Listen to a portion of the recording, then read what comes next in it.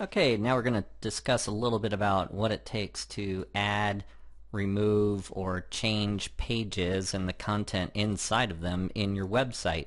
Now, all of your product pages are generated automatically, and by default that's under a page called Rentals, but you can change the name or you can remove it altogether from the navigation if you wish.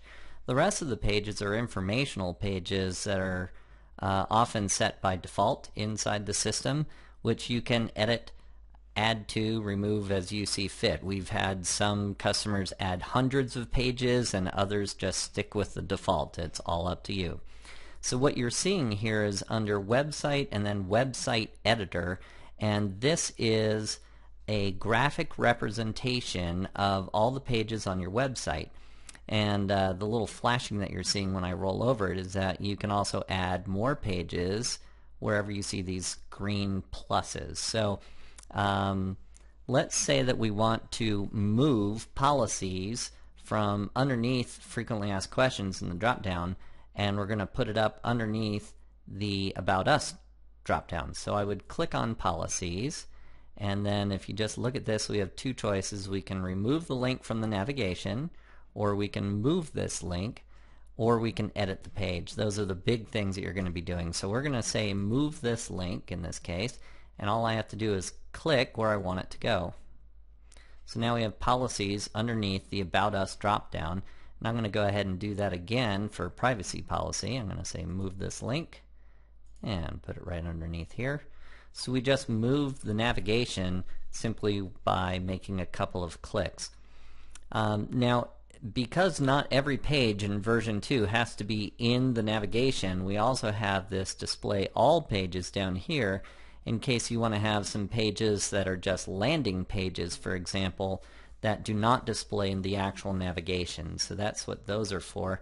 So if I want to select, say, frequently asked questions right here and edit it, I can either click on frequently asked questions in the navigation representation part, or I can go down under frequently asked questions here. It's going to do the exact same thing. So let me go ahead and click on it and then click Edit Page Content. And you'll see this is the path. This is how we set up the navigation. If you wanted it to go to an external web page, you can edit that path so it goes to, say, your blog or to somebody else's website if you want them to do something like that. Inside of the editor, we have an updated version of our online editor now, and you can maximize that editor by clicking on this little icon right here, and that'll make it full screen. And to shrink it back down, just click it again. You'll see that underneath we have the HTML title. This is also known as a title tag, your meta keywords and meta description. Keywords for the most part are not being used by Google anymore, but some of the other search engines still look at them a little bit. And meta description is still being used. This is where you write the sentence form. So this is all the code that the SEO places talk about that is not seen on the front of the web page. This is a behind the scenes kind of thing. So keywords is usually comma delimited or comma separated, just words and phrases that people might use to find you, and the description is just the sentence form of the same thing. And the HTML title is what shows up on the very top of the navigation in your tab.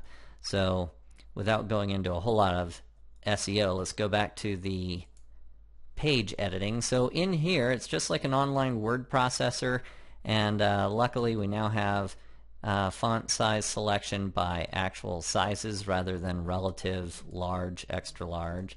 We also have some fonts to choose from, and you can add tables.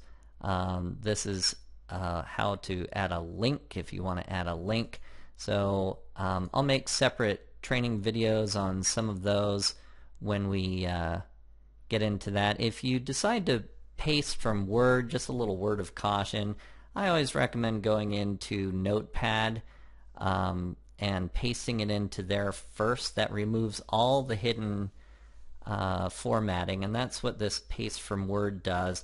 I personally prefer stripping out all the formatting. When you first paste something from Word, it'll look just fine, but when you edit it later, that the hidden stuff that they put into their files messes with web browsers. So I tend to recommend getting rid of that first. And without going into too much detail, one more thing. A lot of people ask, how do I add an image? And this is the little image icon. You can click on that and upload images into your web page from there. So when you're all done, you are going to have to shrink it back down so you can see the submit and save. Submit takes you back one, save keeps you where you are. So if I hit submit, it'll save the changes that I've made and bring me back to the navigation. So I hope that helps get you started.